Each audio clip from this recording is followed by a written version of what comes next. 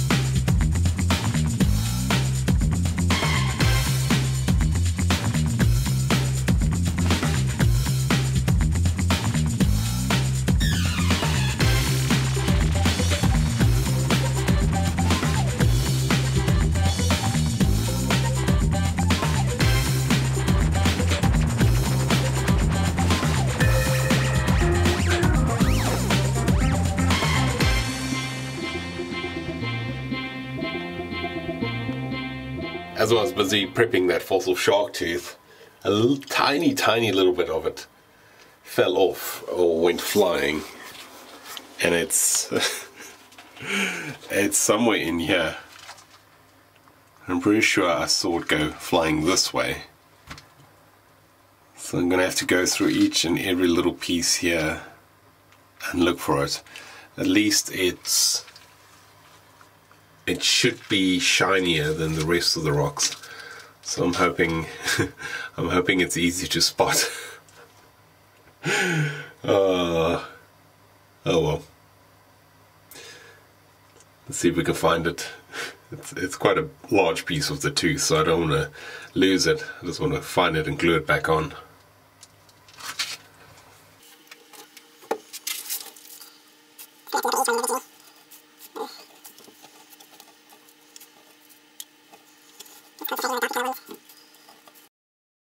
I actually found it. It only took like 3 minutes. A little bit of the light caught it and I saw it glinting. Yeah, that's so lucky. Okay, I'm gonna go glue this back onto that shark tooth before I lose it.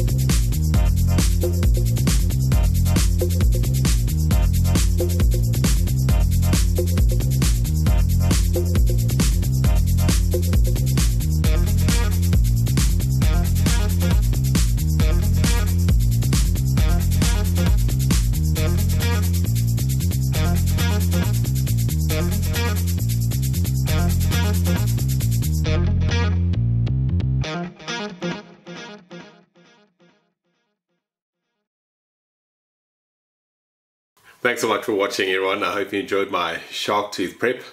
It's not quite a megalodon, but I'm pretty happy with it. It's so cool that the roots are so complete.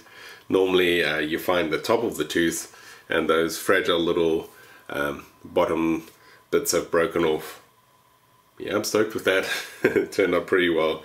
It was difficult prepping under the microscope because I had the camera going through the one side and I was looking through the other side, so I didn't have the stereo effect, so I didn't have much depth of field, but yeah, it turned out okay. I suspect this is from a cookie cutter shark, which is a terrifying shark, frankly. It's quite small, but it loves to take chunks out of whales and seals and other animals with its razor sharp teeth, and it's got a whole mouthful of these tiny sharp teeth. It's, yeah. Look, the shark is nightmare fuel. If you want to, go have a Google of the cookie cutter shark and its bite marks, because they do find lots of animals and fish that have these bite marks on them from these cookie cutters. Thanks so much for joining me, everyone. I hope you have a good week, and I'll see you on the next hunt.